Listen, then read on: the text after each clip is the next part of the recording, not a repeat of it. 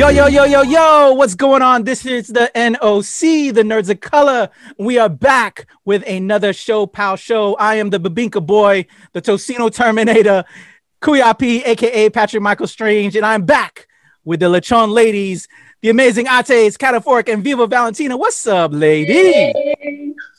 Doing good. We got our boba. Hey, we're like ready. Okay. See, I just got the water going on. I should have got a little something extra because we got a poppin' one today, y'all, to match with the boba poppin'. Tremendous communications. I met her through the great group headed by Jeremiah Abraham. Shout out to Jeremiah. She hooked us up with some of our previous guests, Rosalind Cobrabius and Romeo Marquez over at ABS-CBN and Collective Hustle. But I found out that, this girl has some hustle to herself. So went checked out some of her work and I was like, we need to have her on. Please welcome Ashley Rapuano. I think I'm brutalizing the name. I'm sorry. Ashley, what's up, girl? Rapuano's fine. That works. So how do we pronounce your name? So we get Rapuano. Rapuano. Mm-hmm. Am I pronouncing the U in there? Like Rapuano? Yeah. Oh, okay. Rapuano. However, all right. Rolls off the tongue a little. Yeah. Well, thank you so much for helping us with some of our previous guests and seeing that you're a superstar in your own right. It's a pleasure to have you on to spotlight your journey and what you're doing. So welcome. It's great to see another Mestizo in the house because we are the Mestizo Mafia. Hey, Mestizo Mafia. Thank you for having me on. I get really excited when I see podcasts that are, highlighting people of different communities. So that's exciting. Oh, definitely. So you squad now, you fam. Hey. So where's my t-shirt though? Squad shirt. Hey, we got merch coming. 2021. We're gonna have some shirts. We're working on that. So that plug.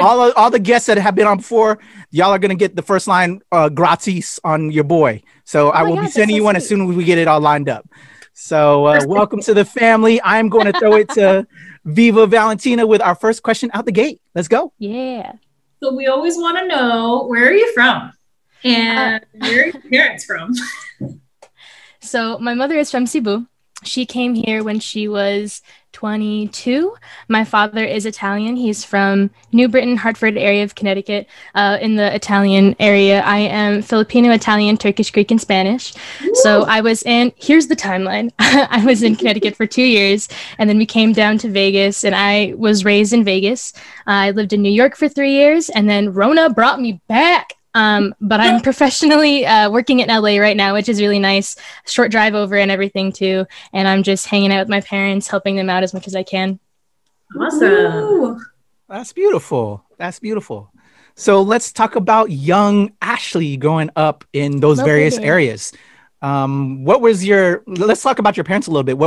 How did they meet up? How did this combination that became the Mestizo combination of Ashley came together? What were they doing and then until you came into the picture? Okay, I love telling this story because I think it's a very Filipino story that not many people know about or kind of hear about. I saw a taste of it when I was watching Lingua Franca by Isabel Sandoval, which was dope on Netflix right now. So my mother was in nursing school in the Philippines, and my grandma, oh my gosh, she was this lady in the village who would, write tarot cards for people, read everyone's tarot cards and write letters for people in America. So long story short, my grandma was talking to people in America on these I don't know, it's old version of dating apps or whatever, these mail order bride magazines or something, or these newspapers that she'd find or whatever. So long story short, my grandma pretended she was my mom. T. So my grandma was pretending she was my mom, writing these letters to men in America, pretending she was them. And my dad and her found an agreement, and my dad brought my mom over. And that's how that happened. Yeah. Oh my gosh. To be a fly on the wall when your grandma broke the news. Surprise. Husband in America. Here's what you wrote him. Study it up. And so My mom was actually, when she came to America, this is something, when I was rewriting a new version of Lessons with Lola, this is something I found out like this past year. When she came over, it was like, I don't know, in the 80s or something before I was born. She was the only person on the flight in like the coach section, right? Like there's like first class and everything. So I don't know if there's anybody there, but she was like the only person in that part of the cabin. And she had no money or anything on her. So she came to America literally alone with no money or anything. And that's the experience that I'd want to be a fly on the wall for. Like I can't even imagine that. So was she just like, all right, going to America? Like what has she ever shared like her feelings on that? I mean, you know, there's that whole thing of all these, my mom is a nurse as well. So there's that whole like Filipino nurse in the US and different areas of the world. So I think that aspect didn't scare her as much, but going to a place with a person she doesn't know and everything, I've been trying to like understand that more. You know how Filipino moms can be, like they don't really want to share feelings and stuff sometimes, but gotta love it. But I've been trying to dive into it more in writing the new version of the show. And you know, I found out that there were times when she didn't want to be here and like she tried to go back and she'd meet with like other like titas in Connecticut or something like that she would find. And I don't know, like these women would just like take her money and go. I don't know what the circumstances were, but like she's tried. But I mean, like now we have what we have. We like tried to help each other out as best as possible. Like this is our tiny little family here. But I think that whole story of like mail order bride, arranged marriage kind of thing is something that's really like unique in kind of a Filipino sense, where like, this is a thing that my elders have given me. This is a thing that's given to me by my family. Like I do everything for my family. Do I just go along with this? This is the path that I've been given. I have a better life in the States now, you know, so there's a lot going on there. That's wild. Yeah. I think that's come up once before when we were talking about how, at least back in the older days, that marriages were arranged by the man and the mother, and how that was how my grandmother, my great grandmother and my grandpa arranged their marriage with my grandmother. And then it was because they had such a strong relationship when my great grandmother was coming to America, she asked my grandpa to bring one of her daughters or one of his daughters. She's like, well, I'm going to America. I don't want to be alone, so I want to take one of my granddaughters. And he had to say yes because of like that cultural kind of bond. And then that's how my mother made it to America. So that's like, it is a very like, I wonder how old that kind of tradition is. That should be an episode. Talk about that, because that is a very strong kind of like cultural thing, and seeing it kind of manifest in that way is really cool. Yeah, completely. Sorry, go. Oh, just balancing like how modern things are now and how like, you know, forward thinking and progressive things are, and then to have like this niche group of people with, you know, like so deeply impacted by these old cultures and traditions, and then kind of navigating, this has been a thought of mine during this whole summer, is navigating like where is the line between embracing old cultures and traditions and me like making a boundary and setting the way that I want to live my life. Oh, I see you writing something. Yes. Yeah,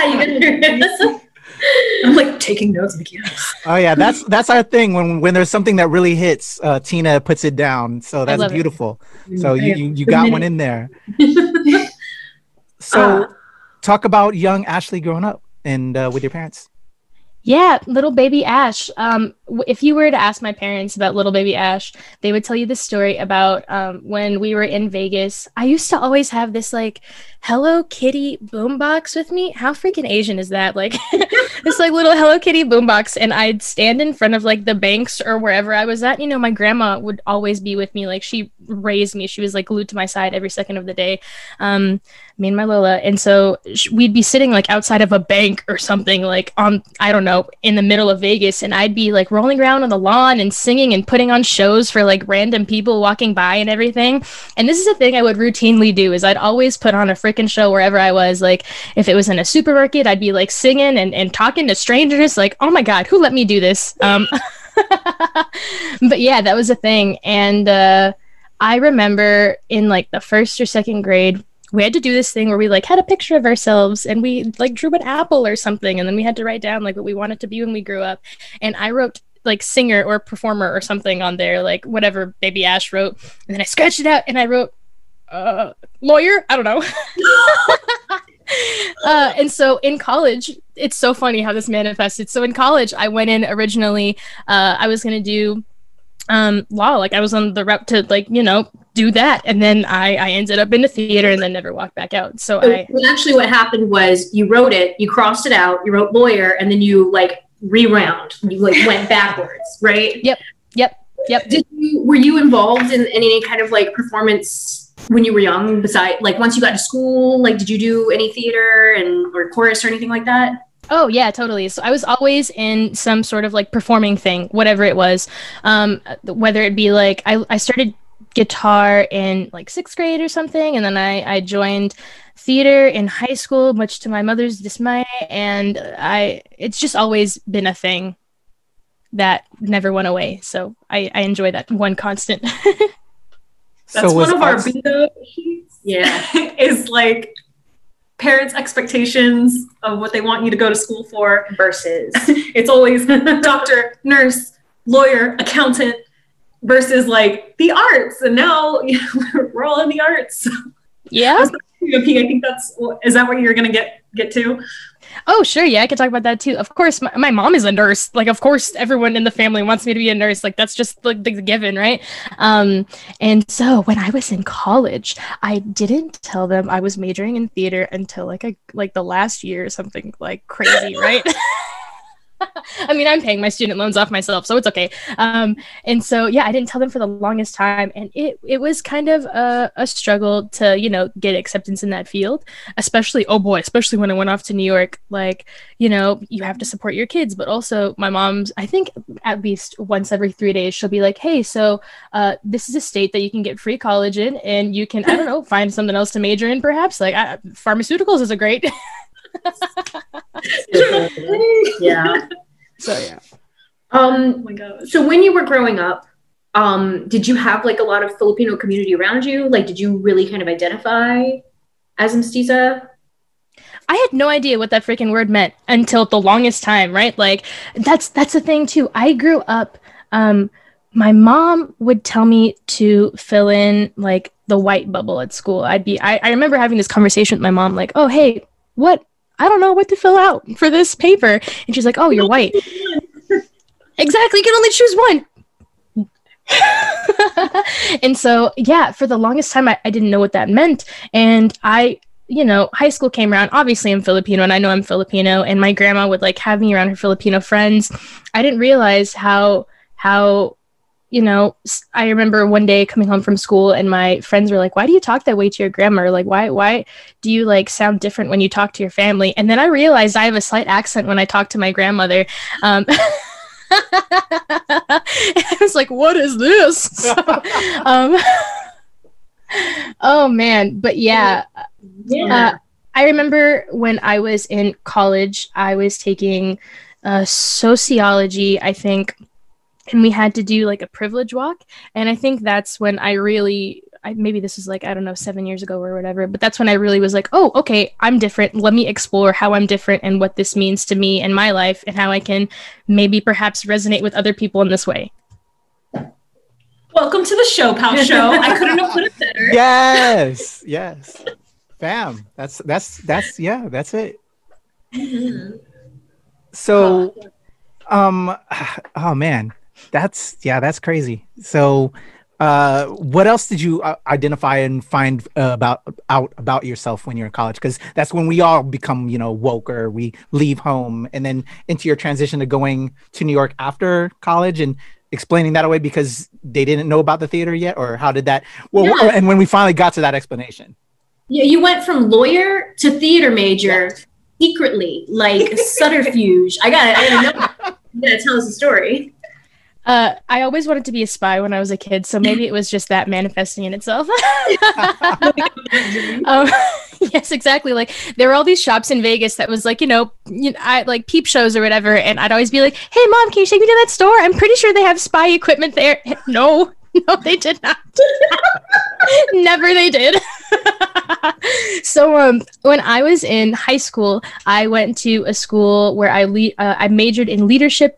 I think that was just leadership. Yep, that's it.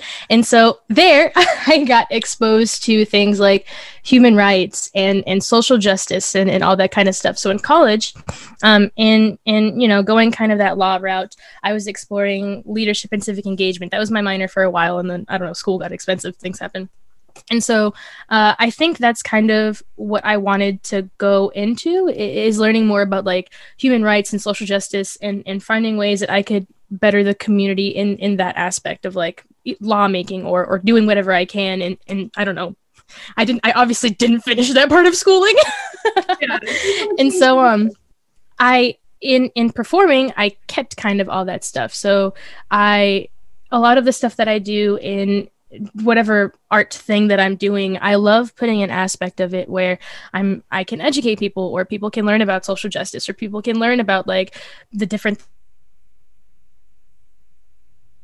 or why are people different, or how does that different, like how does intersectionality affect people and all that kind of stuff too. So I like being able to combine those two worlds, and I think for me it helps me make my path clear and like what decisions I make and what projects I say yes to and what friends I say yes to, or like what project partners I say yes to. And and in New York, I was able to just meet more people who kind of had that same mission in mind. Also working with Tremendous, it's great too, because we are like putting ourselves out there for representation and finding ways that we can, like give this community a voice. And I think that's what it comes down to at the end of the day, is amplifying voices and creating change. So I guess I accidentally became a performing lawyer. I don't know, maybe I'll put it like a performative activist, right. Or like a cultural I love it. You said cult and I was like, cult leader, what? Yes. Next on the list after Super Spy. You gotta work your way up.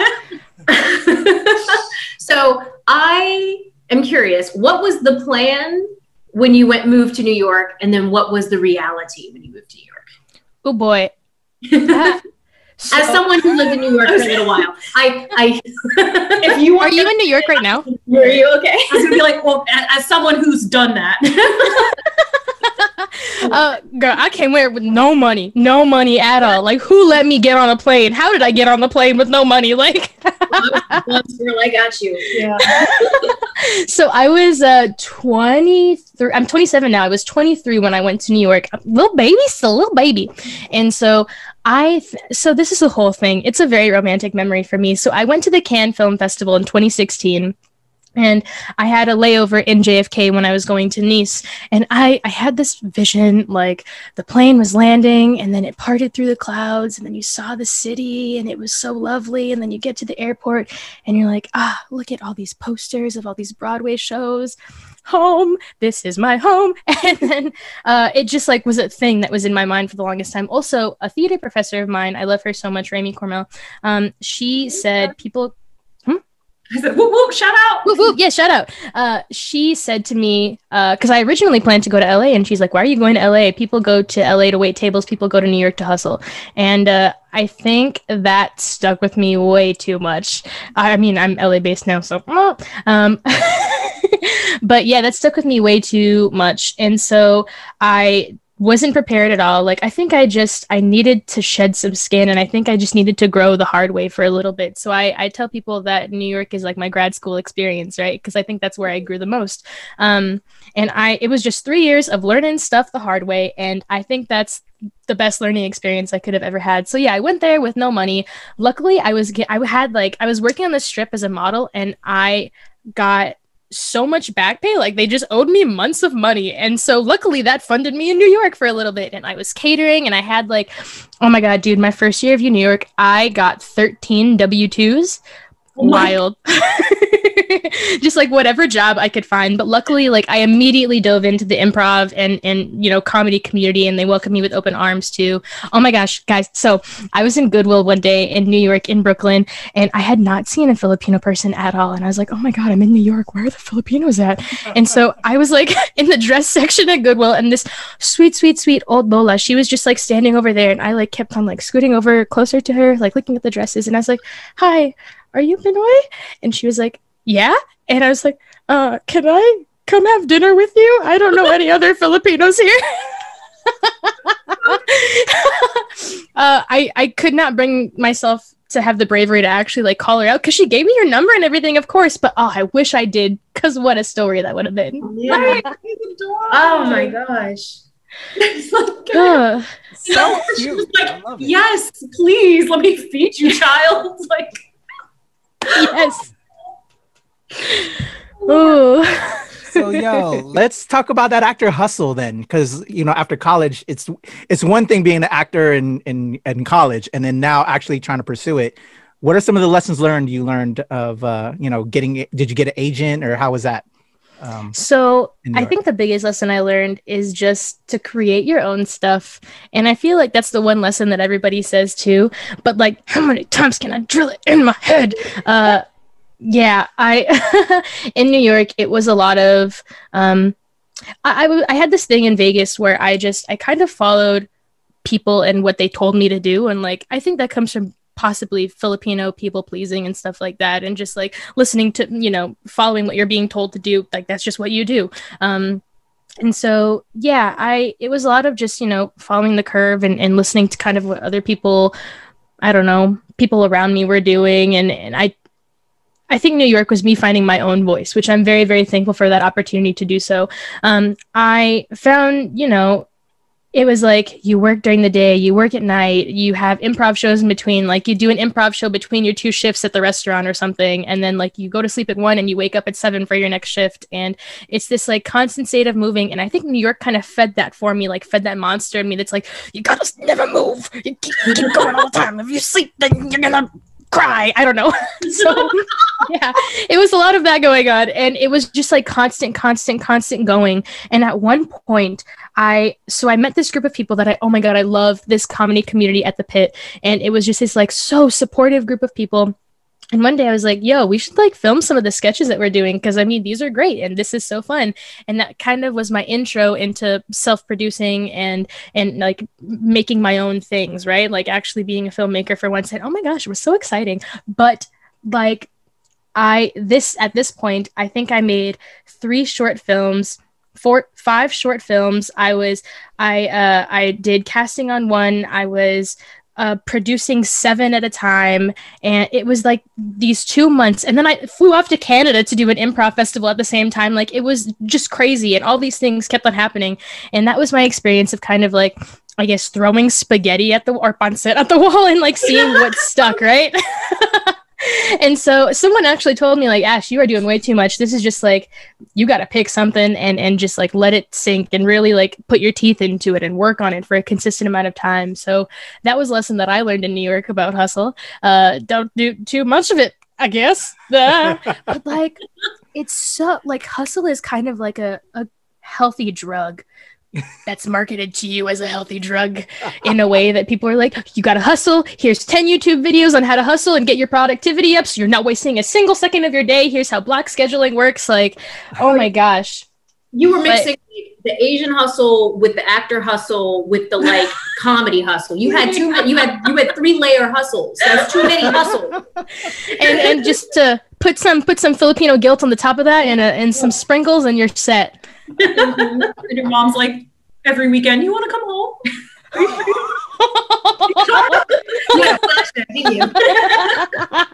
Oh my god, let me like go through my text messages. Oh. I lived in DC for a while after graduation, and that was my mom. So when she's like, are you sure you don't want to move back to Virginia Beach? I have your room. I made your bed. Yeah. Are you coming home? Like, so shout out.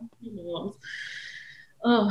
Yo, okay. So hustle. Let's talk about how the hustle led to, as you said, you started creating for yourself. Was Lessons from Lola born during this hustle time in New York? It was, yeah.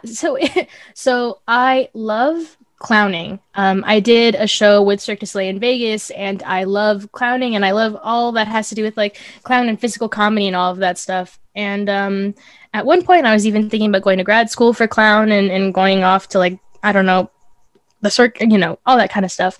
But so yeah, in New York, it was kind of born out of a clown skit that I want, or a clown sketch that I wanted to do that was just clowny. And then someone sat me down and they're like, okay, so what is this really about? Like, tell me, why is your hair sprayed gray and why are you wearing overalls? And tell me all of these things about this show. And so my grandmother had passed, like 2 years prior to that.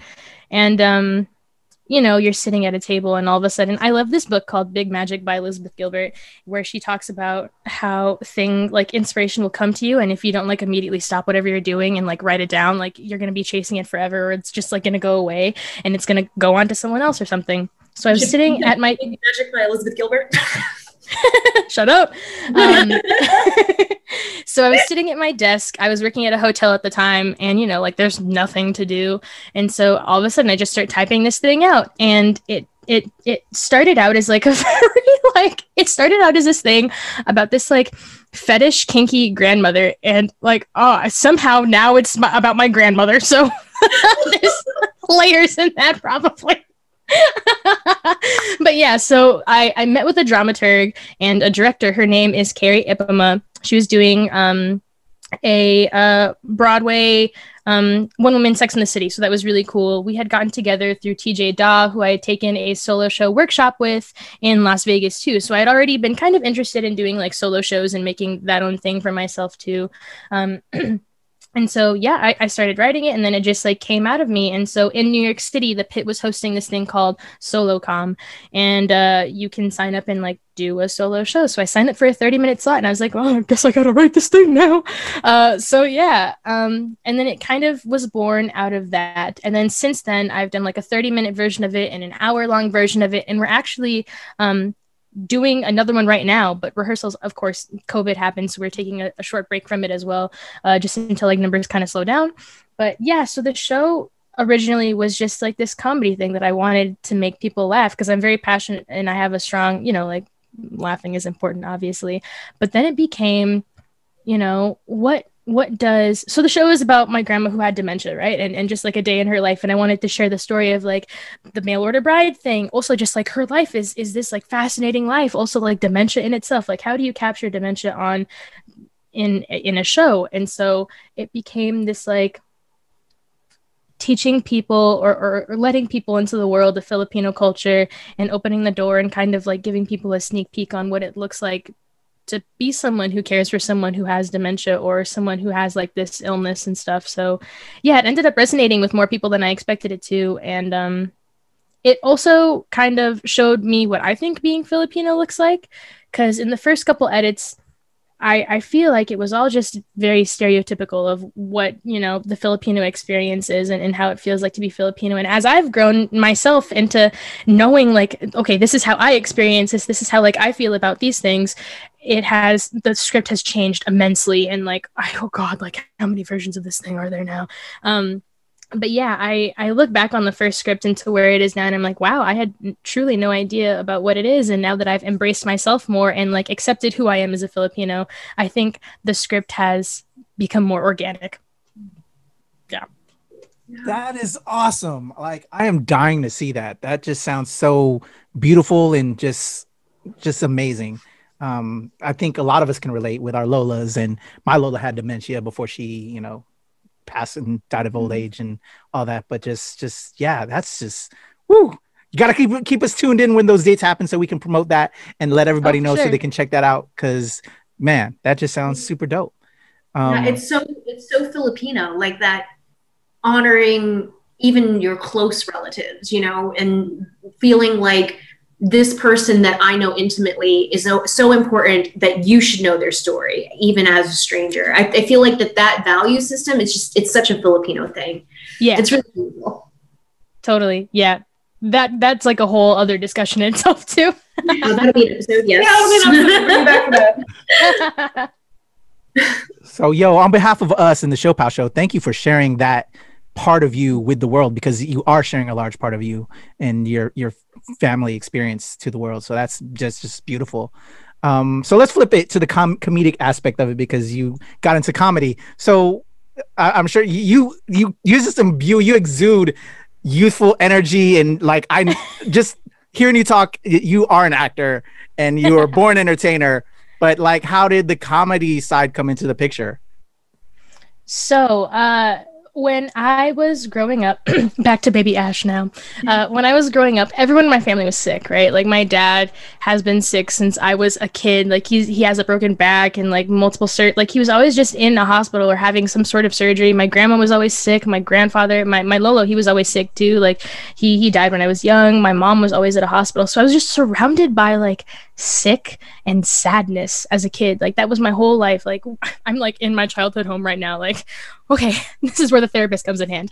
But yeah, it was just I was growing up in a house where a lot of people were facing some very difficult things, and I'm an only child, so like there is a certain pressure that comes with that. Yeah, and just I don't know. People look at kids as kind of like a form of entertainment, I feel sometimes. Like even when I'm around other kids, I'm like, gotcha, little babies. And so yeah, and I learned that entertainment and making people laugh creates this sense of things are going to be okay. And catharsis is such a big thing. I wrote my like thesis about catharsis or something in college when I was a secret theater major. And yeah, it just allows people to feel. And I think laughter and comedy allow, like, even if it's something that you don't necessarily own up to and you're watching a comedy special and people are talking about you're gonna laugh. Even if it's something that's holding on to, like, it's a secret that you have for yourself.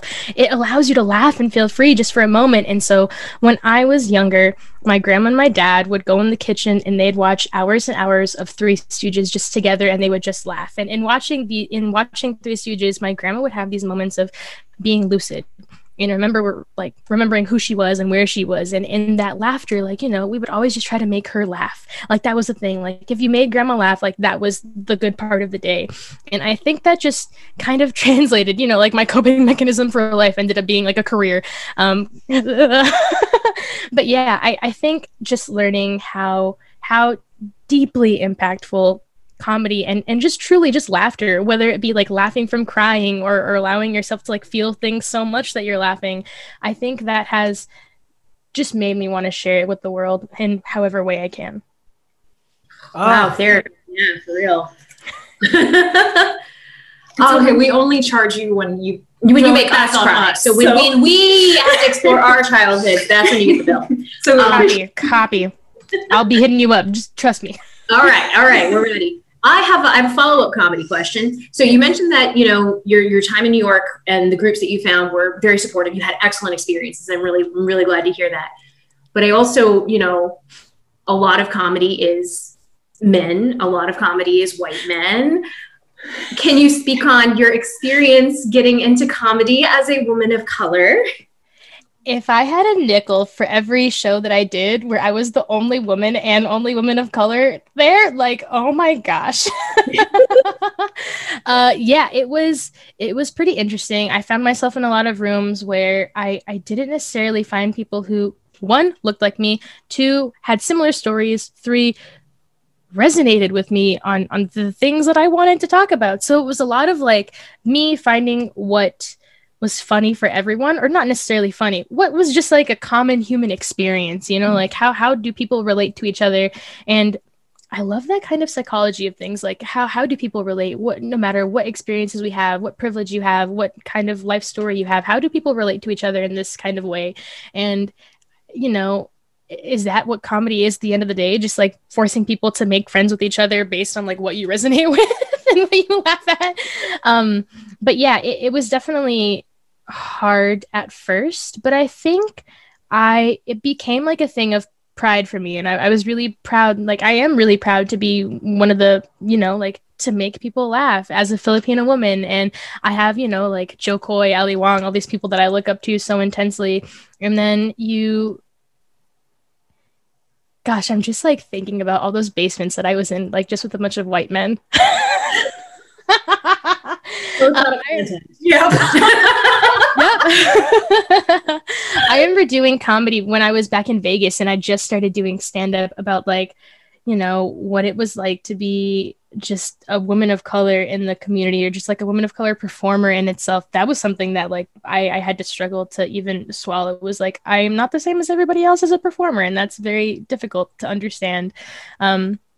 But yeah, I think at the end of the day, it's just same, but different.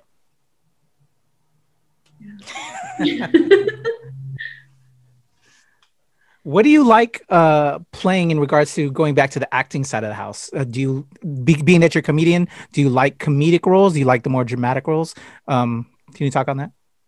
Yeah, I think I like the roles that allow people to experience things more, no matter what it may be. I think it's the important thing is like what's the mission of the story? Like what is the story trying to tell you? Is this story trying to like teach you something? Is it trying to educate something?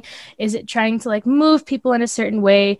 But also, man, making people laugh is just so fun and I love doing that too. But yeah, I personally think I enjoy making people laugh. And also there's that thing of, you know, do I want to cry today or do I want to laugh today? And most of the times I want to laugh. So yeah. Were you ever cast in a role? Like I've gotten all the stereotypical stuff as an actor, and have you ever had that experience, and did that like eat at your soul like it did mine, or just how did you stomach that, and just do you mind that when that comes across your way from your agent or whatever?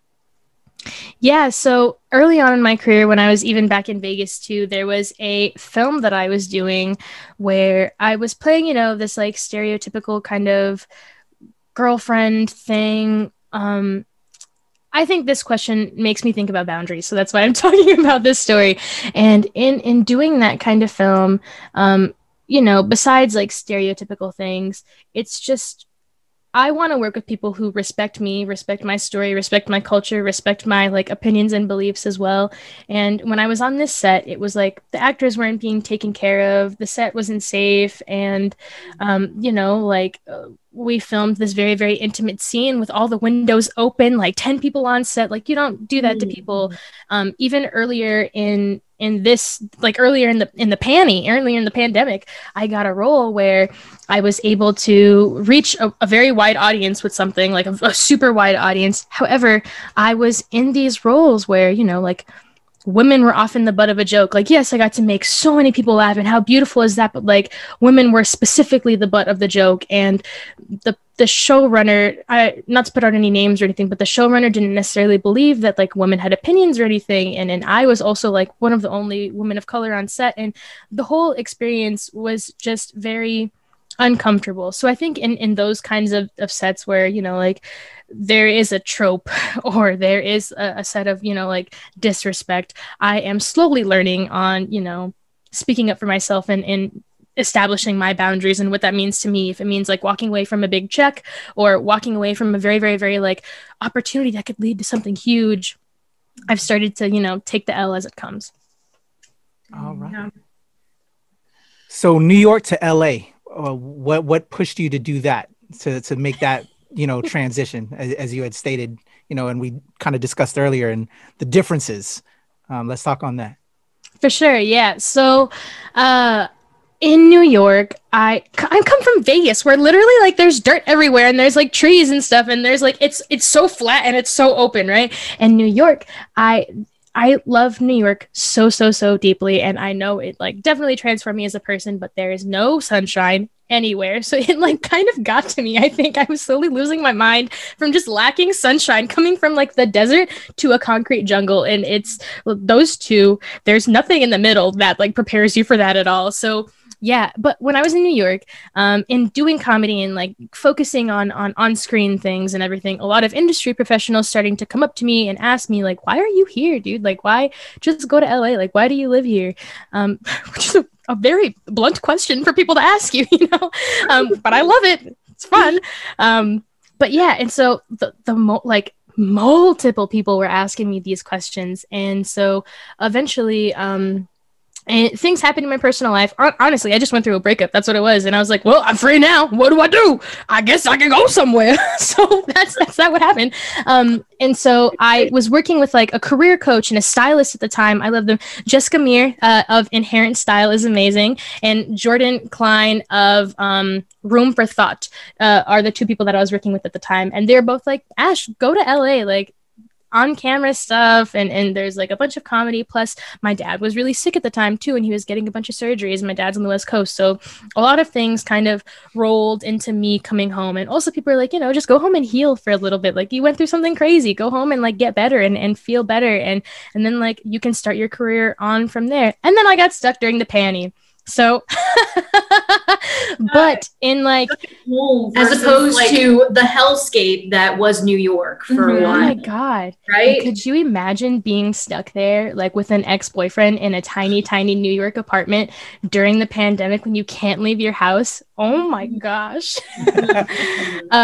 But yeah, so I am actually like, I was struggling being in that limbo spot for a while, but now I've kind of learned to embrace it, especially working with Tremendous and stuff. And so, and commuting and everything back and forth. So it's been good. But yeah, New York to LA was, I think, just listening to what I really wanted in life and being honest with myself about, like, here's the thing. I was so nervous when I was thinking about leaving New York. I was like, it was all other people's thoughts, like, oh, what are people going to think of me? Are people going to think that I failed in New York? Are people going to, I was so nervous that people would think I'm a failure. I would like just sit up at night crying and thinking about this, but I couldn't stay there any longer. Like, you have to listen to your heart at some point, and you have to go, oh my God, where the sunshine is.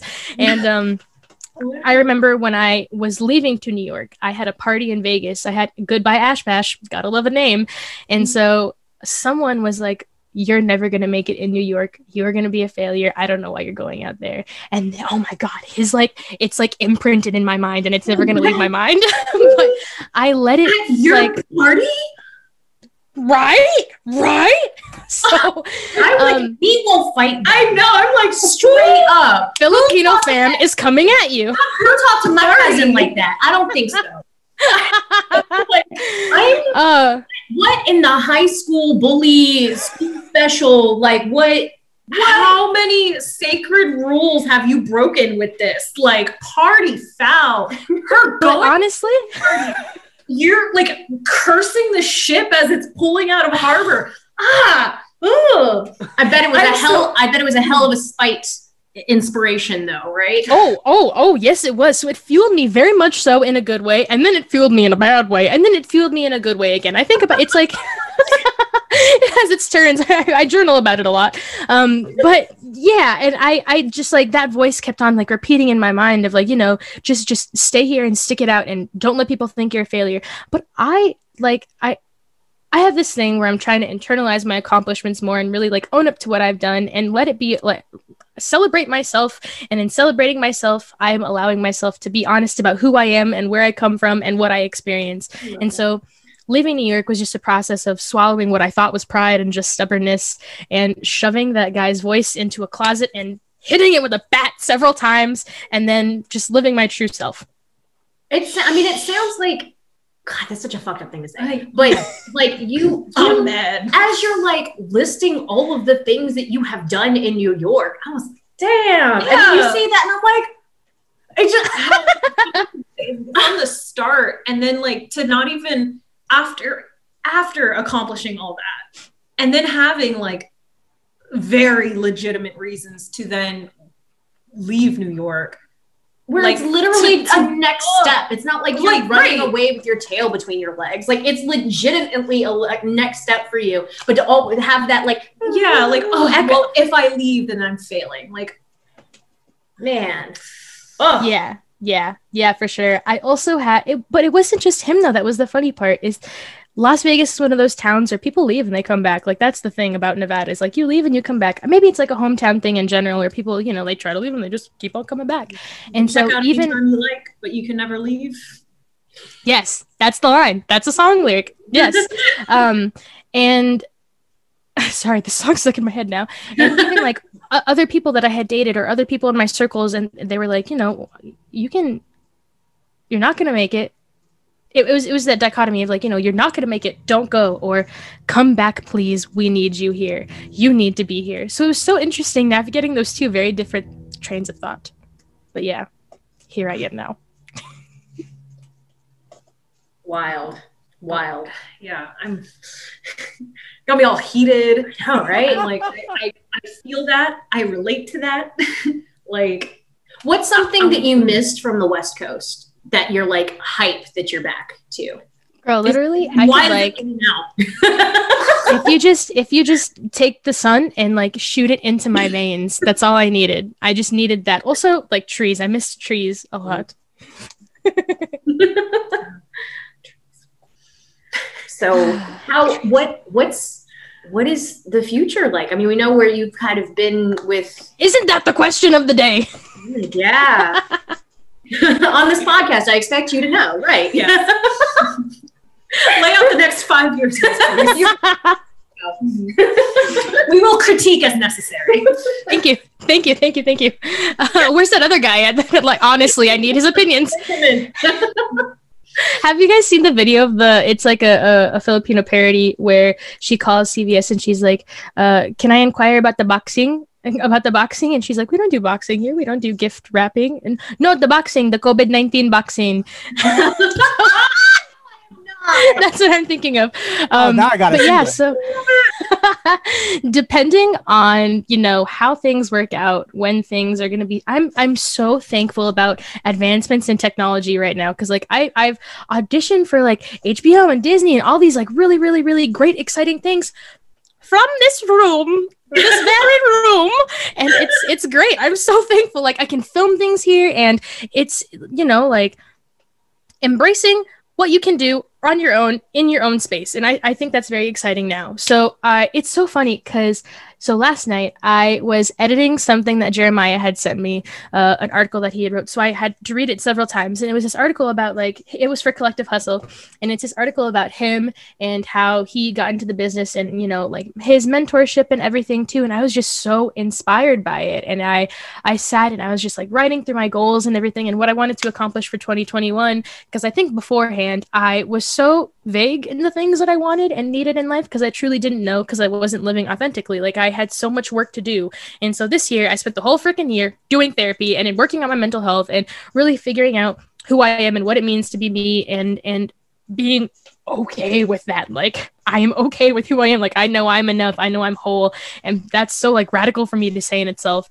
But allowing myself to experience that and that growth now, I feel like I can do the other stuff. Like so many doors have opened now that I know who I am and I've accepted myself for all I am too. So now I would love to. So the thing, let me pull out my list of things that I'm trying to do for the next year. Oh, I love this. I'm a huge New Year's list junkie. I make like 150 resolutions. Like, oh my God, can you share one too?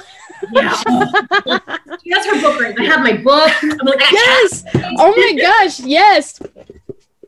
Yes. But certain things I wanted to get done this year is I've been writing so much, and for some reason I'm like I can make a short film, and all these things are things that I've done in the past, but I'm so scared to put my personal voice out there, and that's like way scarier than being on TV for some reason. And so I would love to just finish a short, like write it out, just write it and then let it be in the world. And if it's shitty, it's gonna be shitty. Can I say the word shitty on this podcast? You can absolutely. Great. Okay. Great. Shitty. So yeah, I just. The more things I crank out, I know it'll get better along the way too. So I think I just want to embrace making things and knowing that they're not going to be great, and that's okay too. And at least, you know, I made it. That's hard. And that's so hard. That's such a mature type way to be thinking about it and about this process that you are now on and that you were going to go through. Yeah, completely. And I'm so thankful I like did the work so I can get to that point of finally thinking in mature thoughts. And it's for everyone. yes. And so another thing, just an overall plan that I have for this year is just to be okay with being my authentic self and things. Because I noticed whenever I speak or whenever I do things, it's very to the point, like it's proper Filipino and you know, like I'm a good person. Listen to me. Sign my email off. I don't know what that was.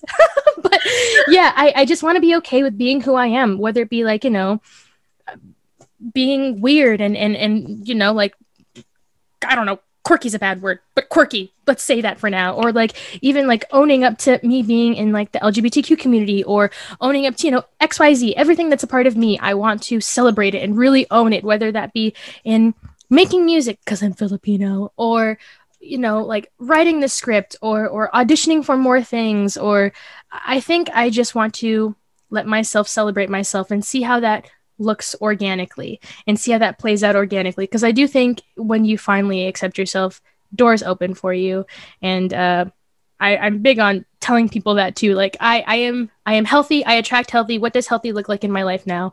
Whether that be, like we just talked about, saying no to certain things or saying yes to certain things and creating boundaries with people and places and things and shows and all that stuff too. So yeah.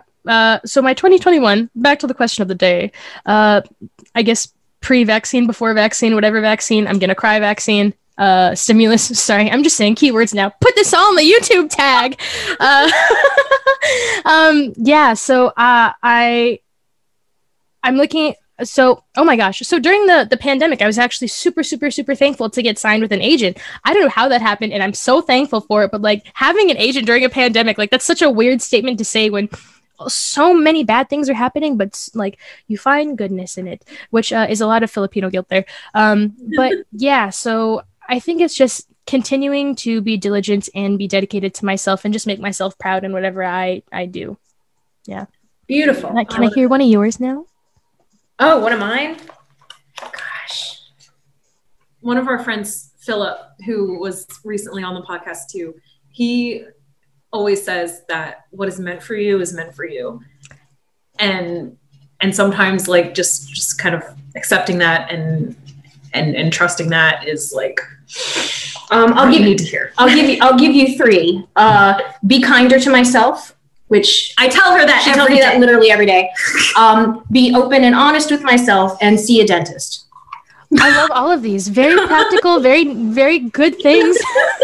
I like to balance my practical with my inspirational. There was a thing I saw on Twitter where it said ental health and ental health, and it was like dental and mental health coming together.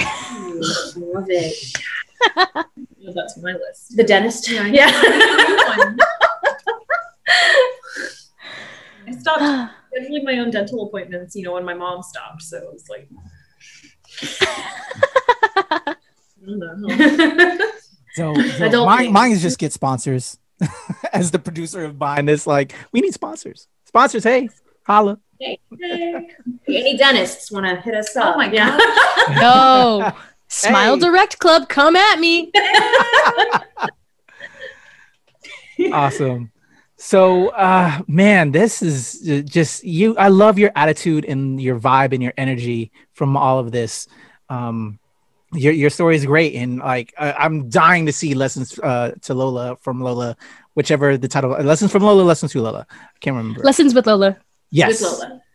Please keep us posted when that drops, and keep us alert to your journey, because you're still in the midst of it, and we'd love to support you and celebrate you as you go along with that.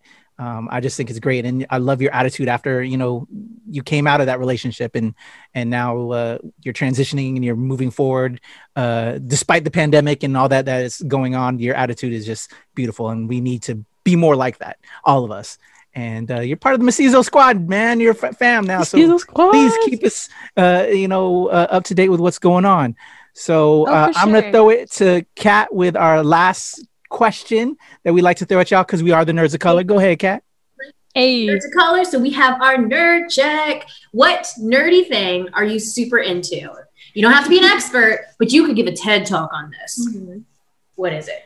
I was thinking about this in the shower. Yeah, the more specific, the better. Mm-hmm.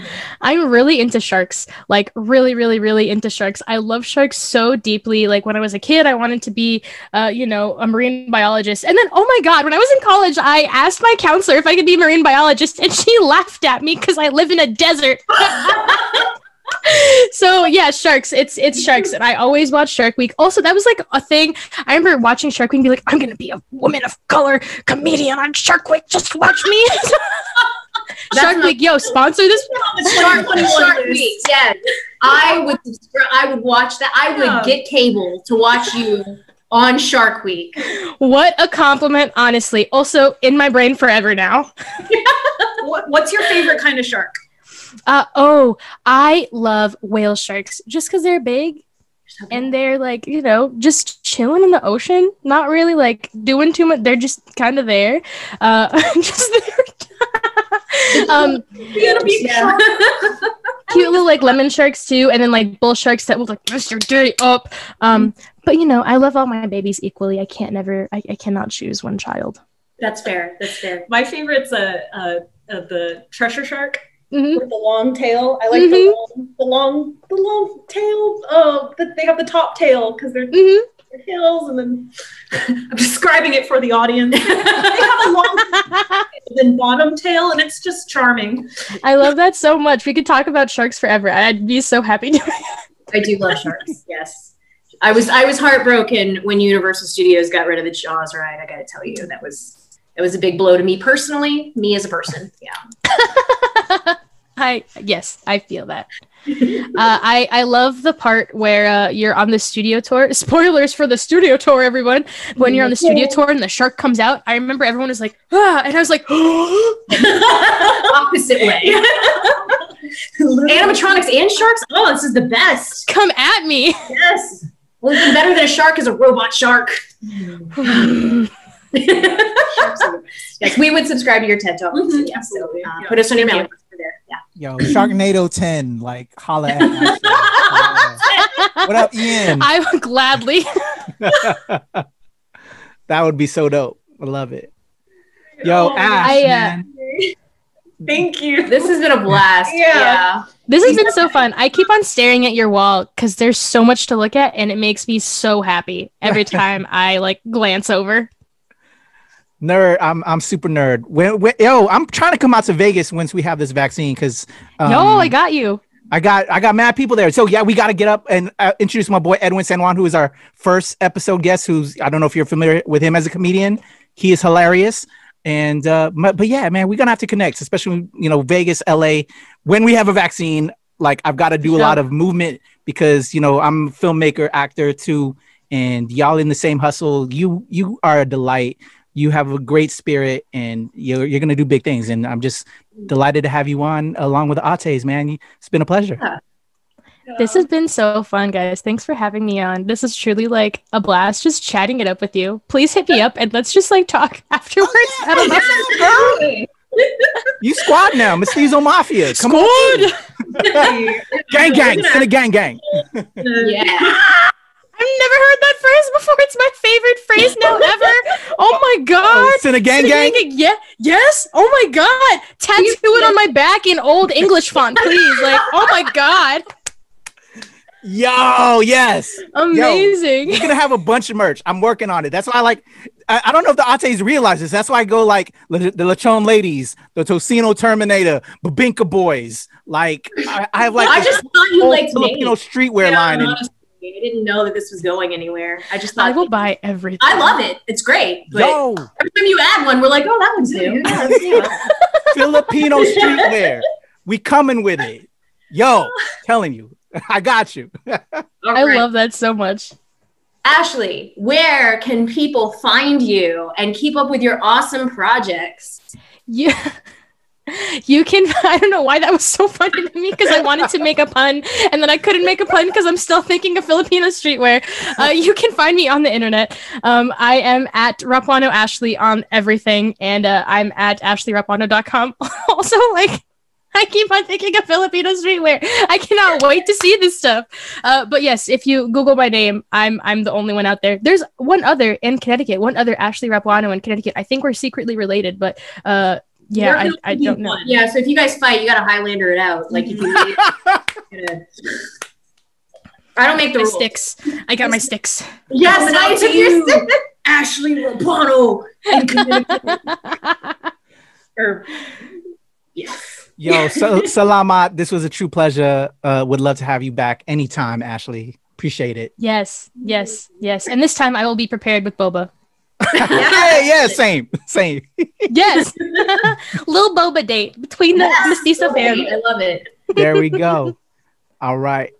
Yo, I love your spirit. You just make me smile. Just some of your that makes me so happy. Everything. Like as a filmmaker, you know, like if I'm working on a bunch of different film projects too as well, because that's like my passion. And as an actor, I love that. If I find myself out that way, I gotta cast you in something because you're bananas. You're I got you. I will come to you.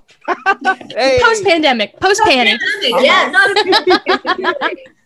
Thank you so much, Ash, man. Let's definitely keep in touch. Holla anytime, anything you got going. Oh, for sure. Yeah. Mestiza fam, you're stuck with me now. I mean, Filipino family never leaves. Yo, I'm your kuya now. Kuya P. Anytime, Ash. For sure. All right. Much love, girl. Have a good one. It's a pleasure. We're going to talk about you now.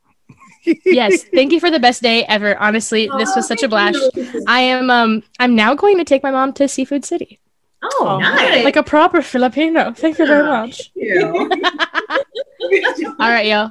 Take care. I guess I'll leave now. Okay. I miss you already. Bye-bye. Bye. You can stay. Oh, no, don't say that to me because I'll stay forever. I will. Okay, I'm leaving now. And bye. Yo. I knew that she was a Libra. I knew it. She is awesome. Yo. Boom. There you go. Miss Ashley Rapuano. Amazing actor, comedian, writer. I'm dying to see Lessons to Lola and all of that. Just such a great spirit, y'all. She was so cute. I loved having her on. She was so much fun. Mm-hmm. I really enjoyed myself. There was so many things that just like resonated with me, and I kept on like, oh, yes, oh, yes. Mm-hmm. And it's because she's a Libra. I related to that. Viva is a Libra, if you could not tell. And I love all of you other Libras out there. But it was just such like there's so much like resonance. I had to be like, what is your sign? Like, girl. And sorry for all you astrology nerds, astrology nerds. When you don't believe, you're skeptics. Oh, for all you astrology skeptics. Libra love is real. But it was just awesome. It was awesome hearing about her journey. Just the things that really resonated with me was how she was saying to like get out there and shed your skin, and how she had to learn the hard way. And that is kind of the hard lesson to tell yourself to learn is to kind of accept that and be like, okay, now I have to learn the hard way. Yeah. So I felt like that was just a very mature way of thinking about it. And yeah. And then her journey, especially this year alone, of coming back to herself and loving herself and internalizing your success. That is something that like I needed to hear. I think everybody needs to hear, especially now. Like we're recording this right before the new year, and if there is any message from this particular recording of ShoPowSho, it's to be kind to yourself. Internalize your success and own it. Because she didn't say it in as many words, but it's that reoccurring imposter syndrome, right? Mm-hmm. Where she was letting those doubtful naysayers to some extent kind of define her success, when objectively from an outside perspective, like, damn girl, you're getting it, you know? So it's amazing to think that like, when you look at these people who are out there doing it, like they're just as insecure as anybody else, right? Exactly. She was born a star, like from her stories as a kid, and her family story, which is part of that Filipino fabric that we haven't discussed yet. But again, and I agree with that, you guys said it, that should be an episode in itself, the whole mail order type situation. But they found love and just. And that already out the gate, I was like, oh, I can't wait to see this Lessons to Lola play that she puts on, because just that story alone, there is gold. And then just growing up in Vegas, and then just being a born entertainer. You could see it and just hear and feel the vibe through this web camera. Like she has that it, which was just so beautiful. And then she pursued it, even though, and then we did the whole Filipino parent thing. But she played it dope though. She went in as a lawyer, so that was a cool part of the story, and she still pursued her dream. And then she, got out of it and went to, did we ever figure out how she settled on that with her mom?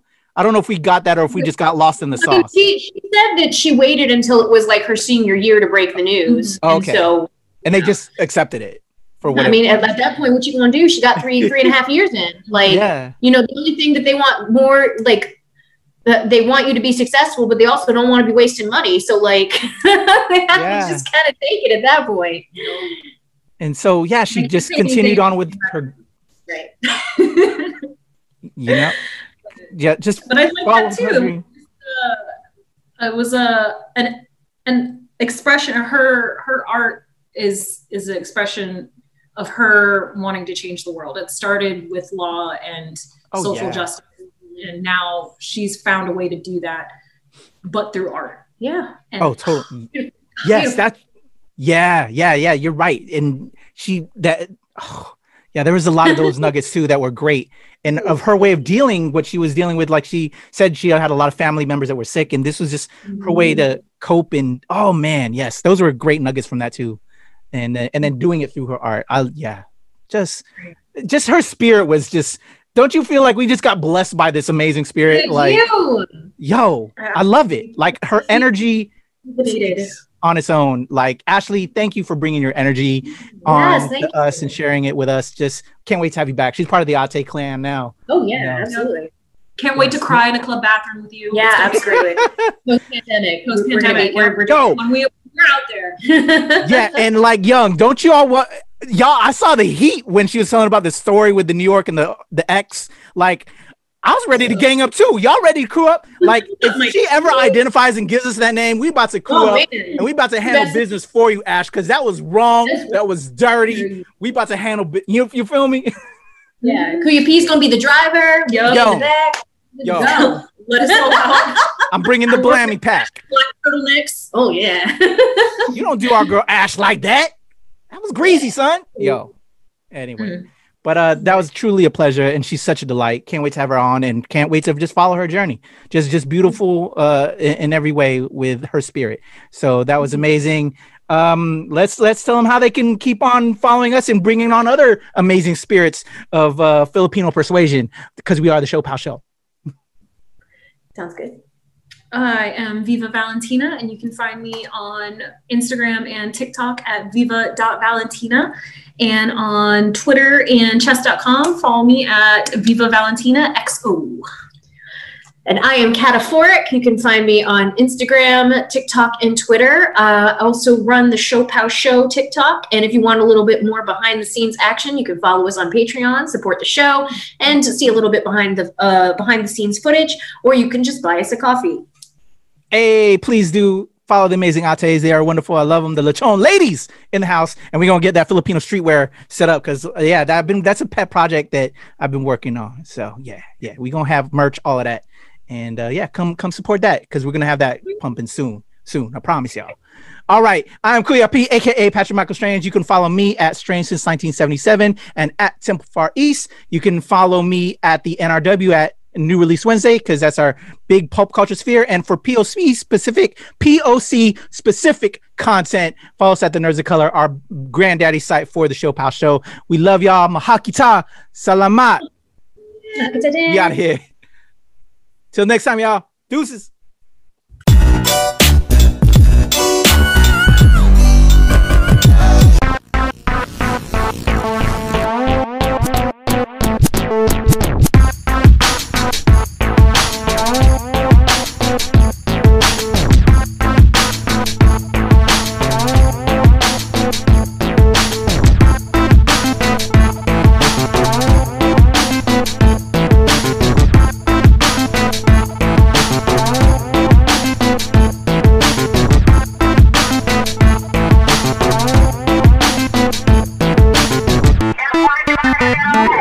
ShoPowSho.